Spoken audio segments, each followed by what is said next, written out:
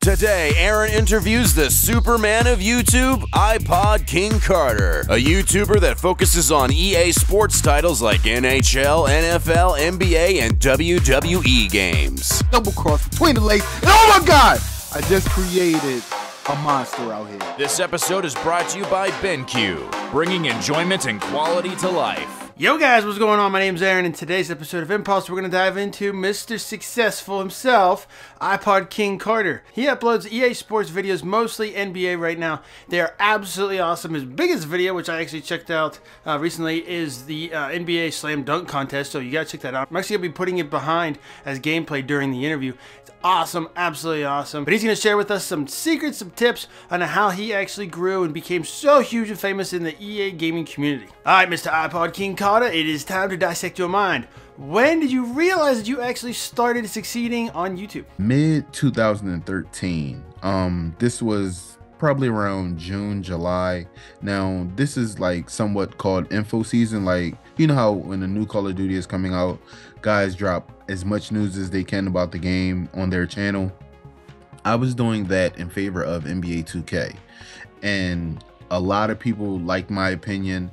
They heard that I had some valid facts, and I was very verbal about everything. Like, I didn't hold anything back because of, you know, the company inviting me out to events or anything like that. Like, I kept it as truthful as I could and just letting the fans know, like, you know, I'm one of you guys. Like, I'm not somebody that the company brainwashed and said, you know, well, put on a suit and tie and go tell the world anything we tell you to tell them. So a lot of people, they just loved my opinion, and, you know, they just stuck with me. And, you know, I call them Team IKC because it's like we're a team in this. You know, without them, I would be nothing. What do you enjoy most about being a YouTuber? It would definitely have to be going to conventions as a media personality, as well as working with companies on games, products, and just having that time to yourself to sit back and reflect on great gameplay.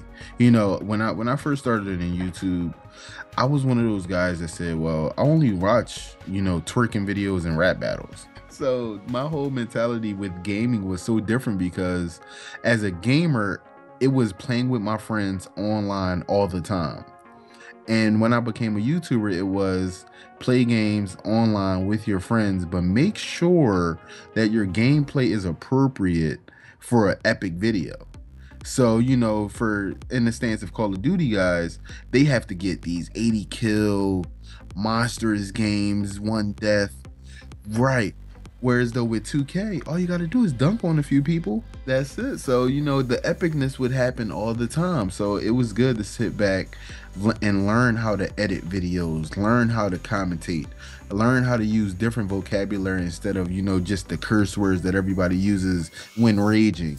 You know, so it's definitely made me a better person, because the best thing about YouTube is it has helped me grow. It's as simple as that. You know, YouTube was that platform that gave me, you know, something to look forward to. What would you say to the Freedom family that is actually the most beneficial ingredient or factor to help grow on YouTube? I would have to say drive and patience. And the reason for that is they have to have the drive to actually want to make YouTube videos.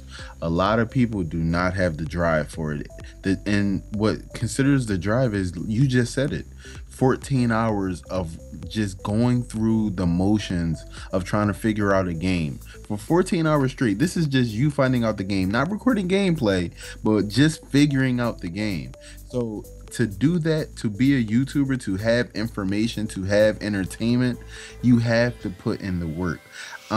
What console logs hours? Xbox logs all hours on Raptor, right? And I remember I had logged maybe about 22 days on NBA 2K, playing all different kinds of modes, learning 5-on-5 gameplay, 1v1 gameplay, 2v2, 3v3, 5. Like, it's just insane. Using one player, using all 5 players, different modes, how to be a general manager, how to run a league. Like, at this point, I'm like, I can go to the NBA today and get a job. Like, I should be an analyst, you know. That drive, it helps you learn patience, because with patience comes reward. And a lot of people say, well, I want to be successful in about, I give myself a 3-month plan. You know, if I don't have 1,000 subscribers within 3 months, I'm not doing something right. Well, that's what the patience is for. You shouldn't set a timetable on your success. You should keep building with other people to build your success. You can only build success one way, and that's to meet other people, affiliate with other people, communicate with other people. And those comments, those tweets, those Facebook posts, those Instagram posts, yeah, that's right, guys, get all social networks. You have to respond, because if you don't respond, those people won't feel like they have a personal connection to you. Now, of course, it's amazing to be getting paid for YouTube, but when it's a and that's what it is. It's just a perk. It's like painkiller. You know, you drive yourself to the brink of death every day. Maybe 20 hours out of the day, you're doing something via YouTube, and you know, you get that check and you're like, oh, I gotta keep going. But you know, we started out on YouTube as it being a hobby and something fun, and you can never lose sight of that. Never. Okay, yeah, you get your check, it gets deposited on PayPal, yeah, you have a debit card, but bro, do it for the fun, do it for the communication, do it for the fans, do it for that. See, me, I'm an interaction junkie. I like when I look at my phone on Twitter and I see I have 20, the number 20 symbol on my Twitter, and I go in, I got all these favorites and tweets, and I just start responding. I just go on a crazy Twitter rant, you know, and just responding to people, because that's what I was here for. You know, that's why I started YouTube, and I'll always be that way, no matter how big I get. Okay, we all know that mobile views are actually the majority of viewership. So how do you maximize exposure on cell phones? No matter how bad, you know, you want views on a computer without ad blocker, people love their phones. People love their iPads. People love their tablets. And guess what? There's an app for that. You know, if you want to know about my YouTube videos, hey, download my app. I promise you, once my video goes live, you'll get a notification. And guess what? If you have free time, go ahead, click it, because it's going to take you within my app to the YouTube video, and you can watch it right there. No problem. You don't have to go anywhere else. It's a one-stop shop. If you want to buy some of my t-shirts, they're there. If you want to know what social networks I'm on, they're there. If you want to know what live streaming sites I'm on, they're there. You know, everything about me is in the app, you know, and even our community channel is in the app. It's just, you know, so it's a one-stop shop. You know, if I'm going to, let's say for instance, PAX South. I'm going to PAX South, guess what? You guys know I'm going to be at PAX South. And guess what? I'm going to be giving up daily updates of my location. So if anybody's out there, guess what? You know where I am at every hour on the hour, you know, for meetups. So it's a great thing. And you know, it's not hard to promote on your YouTube channel at all. You know, hey, download my app. So Freedom's all about helping the little guy. Do you organize any type of events on your channel to help the YouTube community? We host a tournament every year called Sports Commentator March Madness. Try to get all these sports guys that are up and coming in it, you know, try to put them on a channel where, you know, they can thrive. You know, we've seen one guy, you know, he went from 30 subs to 3,000 within a month.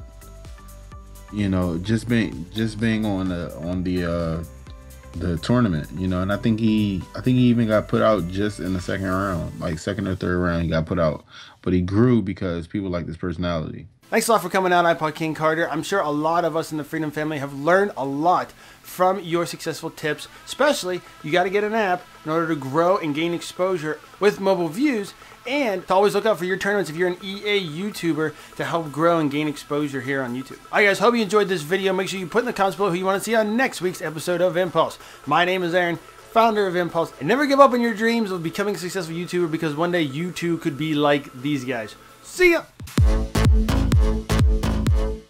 Katy Perry? Really?